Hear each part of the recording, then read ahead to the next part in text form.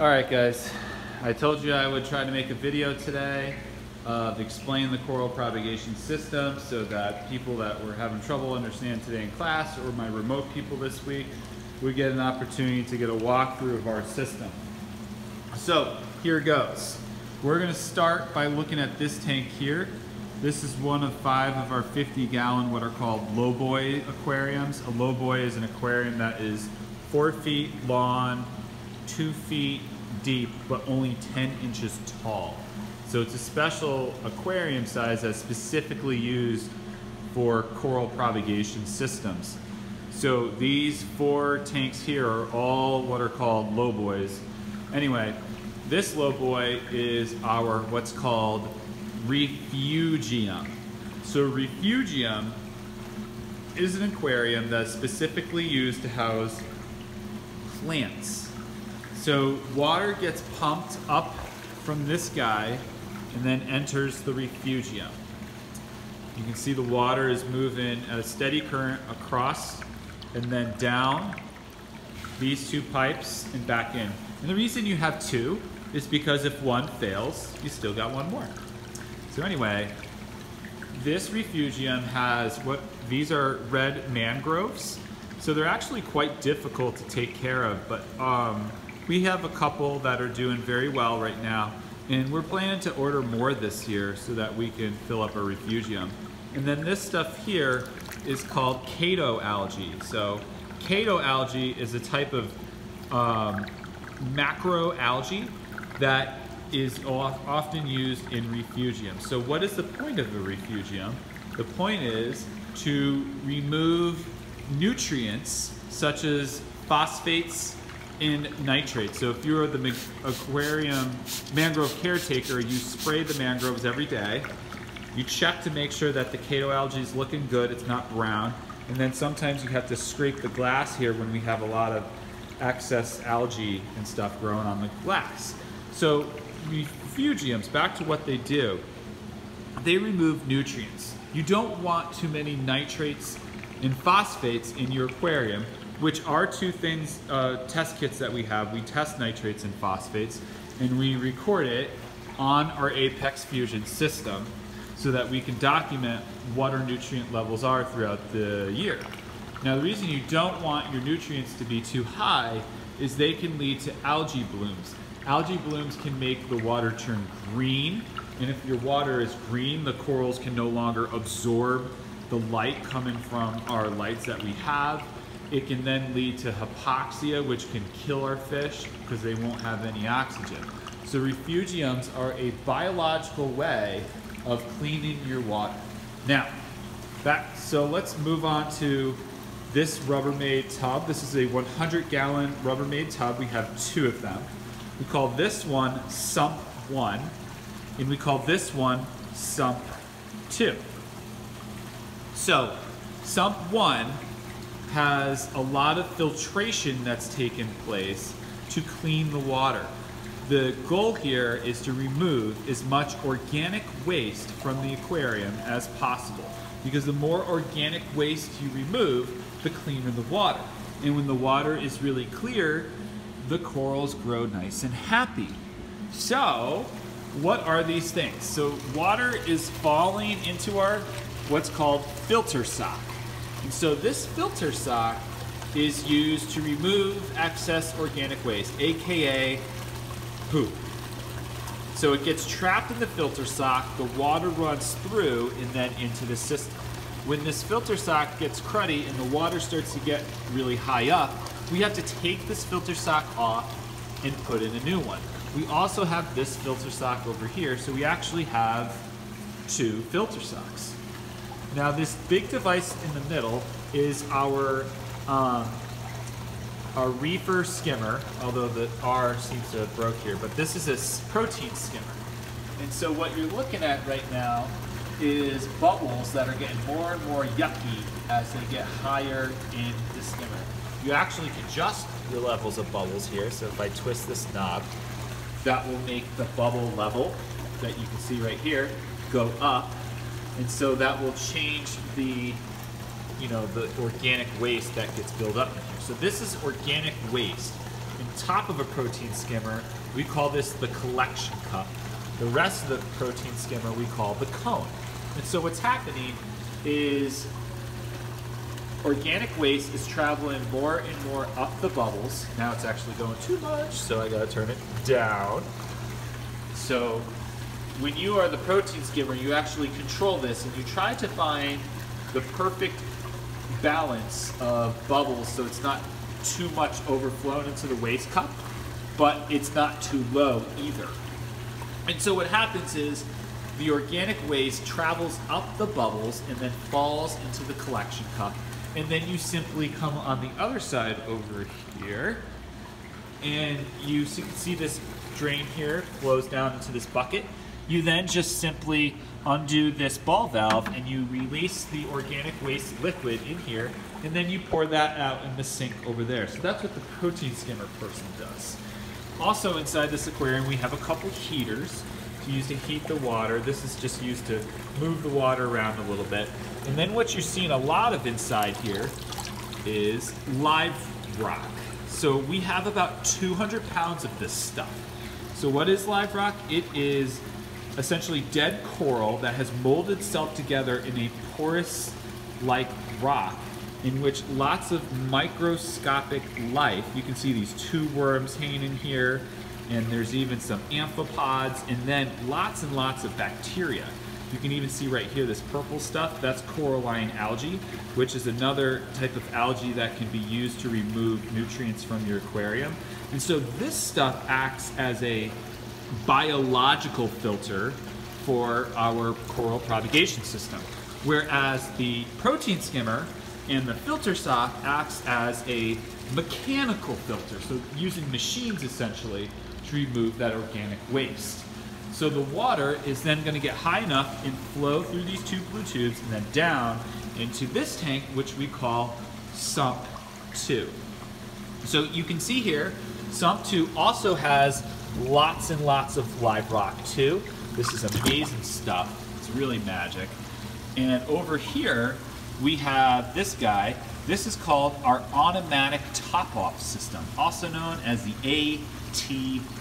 ATO. And so the automatic top-off system brings fresh water into the system as water evaporates from this system. Now, about 5 gallons of water evaporates from this system every single day. And so new fresh water has to be brought into the system. It's actually done automatically through this guy. So this is our reservoir tank. So what's happening right now is water is falling into this through a thin blue tube that you can see runs all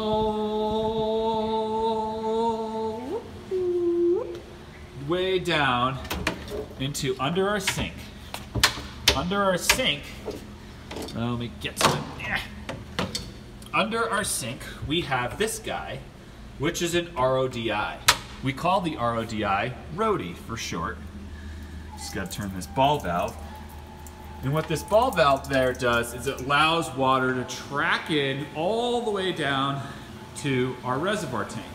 This tank here holds fresh water, not salt water, because as water evaporates from the tank, fresh water leaves. So we have to put fresh water back in. So this is essentially a holding tank. And so what happens is that orange guy you see there, that's a pump. And it will pump in water through this orange tube into here as water evaporates from the system. So when this float switch senses that the water has become low in sump 2, then new water gets put back in. This is the only tank that changes in the water level. Every tank here always has the exact same water level. So, the other important piece of sump 2 is this guy, which is our main pump. So the main pump is a Core 20. It can pump 2,000 gallons per hour of water. We have a check valve that's right here, so if the system turns off, boom, water doesn't just start siphoning into the system. So this pump blows this water through this 1.5-inch blue tube here, and you can follow it underneath the system all the way to this tank, which we call this tank, Tank 1.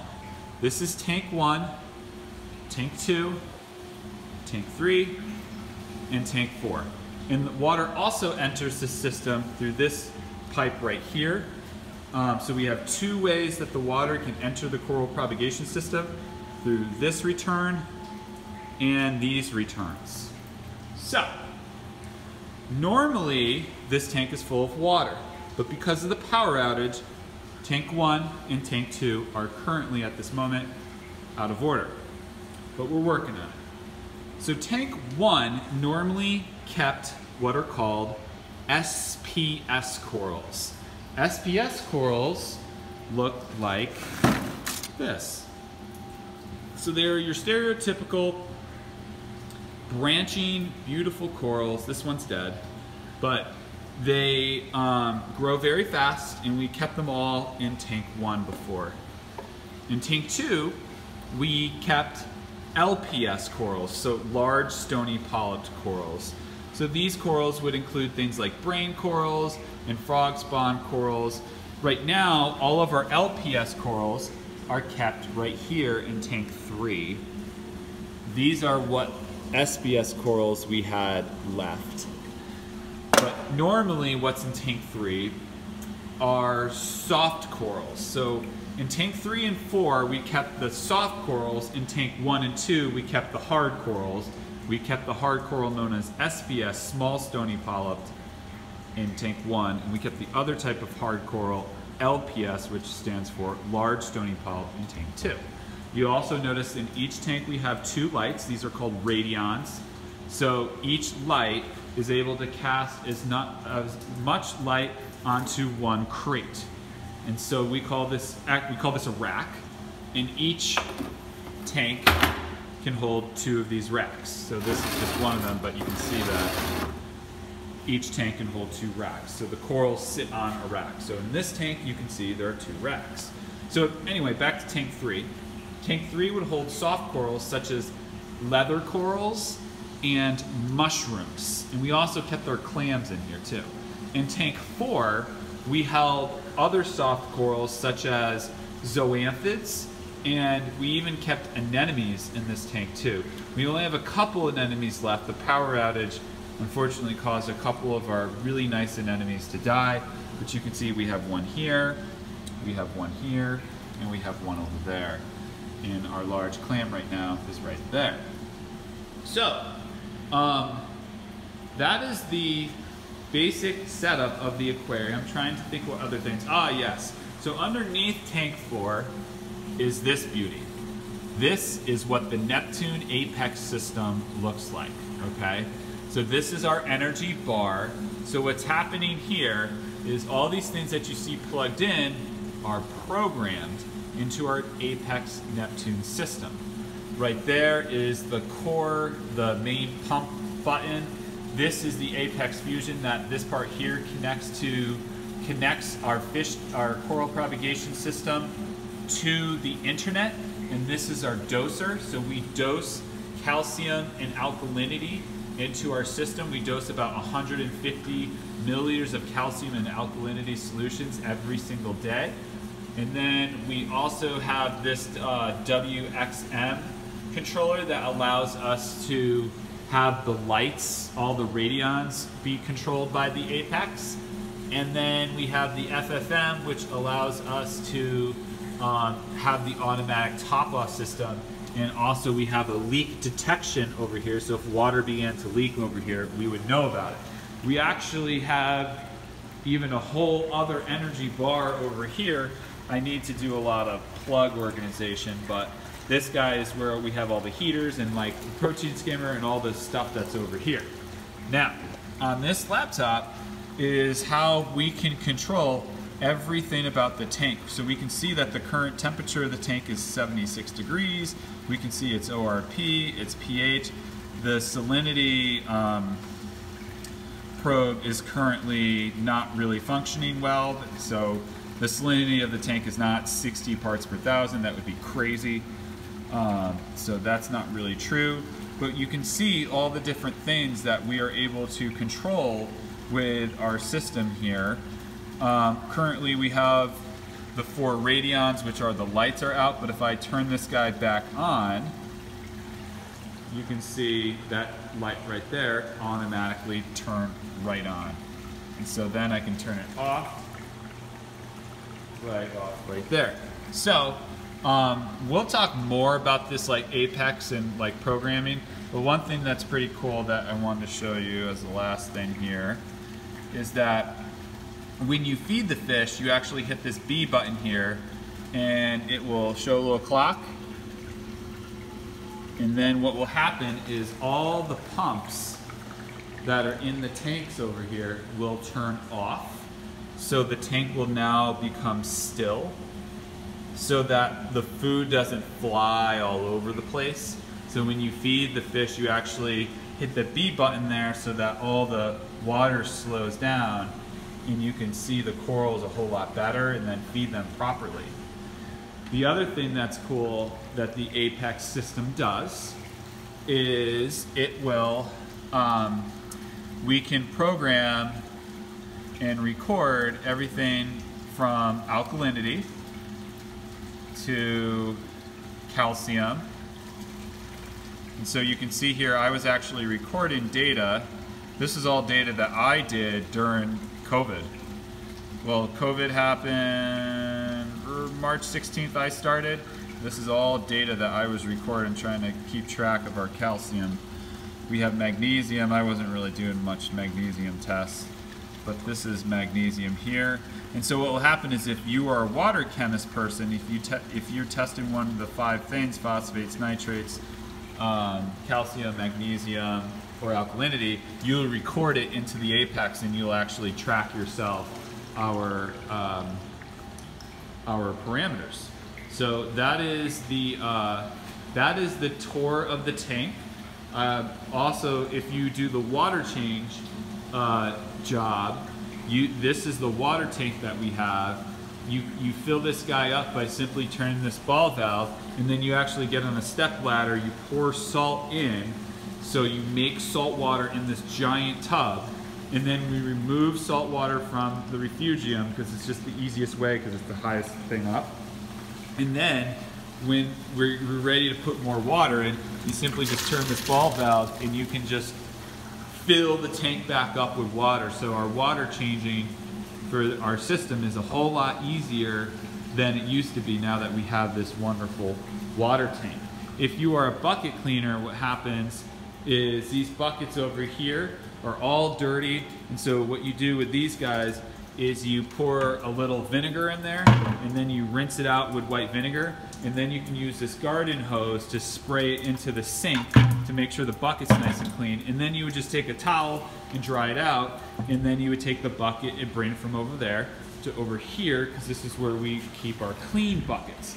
If you are a power head cleaner or a pump cleaner, any pumps that need to be removed from the tank you would then dip in vinegar for like a day, and then you would take it out and scrub it in the sink. Like this power head right here could definitely use some cleaning.